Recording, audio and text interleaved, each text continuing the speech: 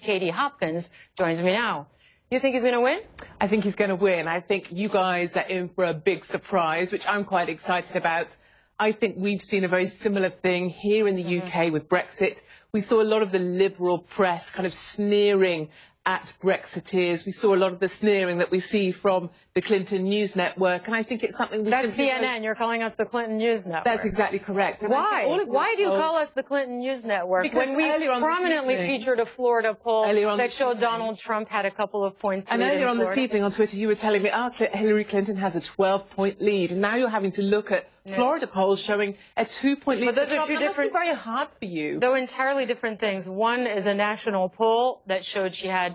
One poll that showed she had a 12-point lead, others show a 9-point lead. Nationally, she's been ahead for weeks. I think we're all very bored of the polls. I think none of us need to take any notice of them whatsoever. We learned that in the UK with Brexit. We learned it indeed with our general election. What I will say, having sat in the Republican convention in Cleveland and watched your news network, it is entirely biased, I think, in coverage. And I think Trump's doing a great job. And I think what we saw today from him, opening the hotel, was a super because you thing. keep making these accusations, and quite frankly, you cannot back them up. Because you just said, I'll just give you an example straight. Not back them up, not in airtime, not in how often. I will give you an example straight off the bat of what you just said. No, I won't let you finish because I want to answer your question. You said I can't back them up. You can't go ahead and back them up then, because I've worked here 18 years and I can tell you nothing but balance. So you were just saying how Trump really struggles with women. You guys seem to love to present us women, and I am vaguely a woman, as victims. I don't see myself as a victim. Many women, hard-working women, don't see themselves as victims. And we could also look at other polls that say 70% of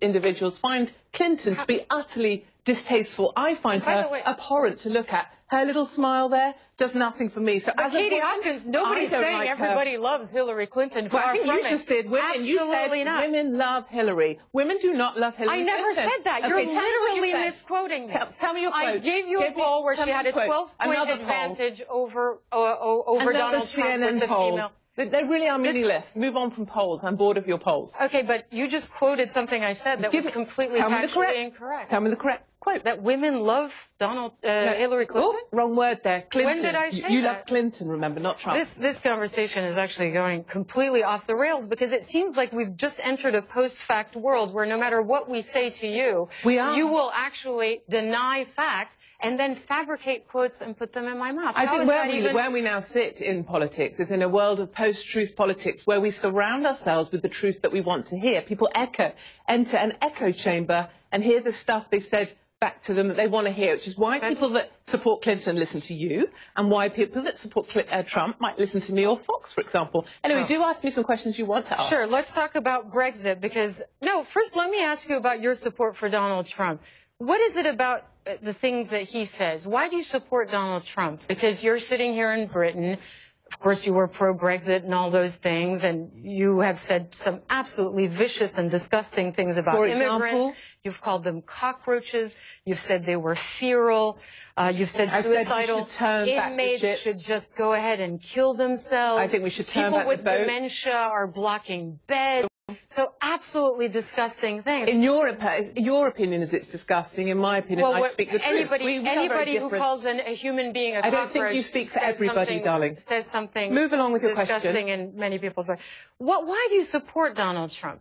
Because for me, as a small business owner, he really speaks to me and the people like me that work hard for a living. He gets things done. I think we've just seen Obamacare. It crucifies small business owners. You're going to get more of that with Hillary Clinton. You're not going to get that with Trump. And I think that's very important. He also gets stuff done. What we've seen with Clinton, essentially, she's just the wife of an ex-president. She was there supporting her husband whilst he was in the Oval Office with Monica Lewinsky on her knees next to him. Well, we're going to get a strong woman I need. You're going to cut me off because I said not at all. You just said she's someone's wife when she was Secretary of State. She was someone's wife, and he had affairs in the Oval Office, and she stood by him. That is not a strong woman for me, honey. But if you call me honey, that is just very condescending. Okay, what word would you like me to call you? Extremely rude.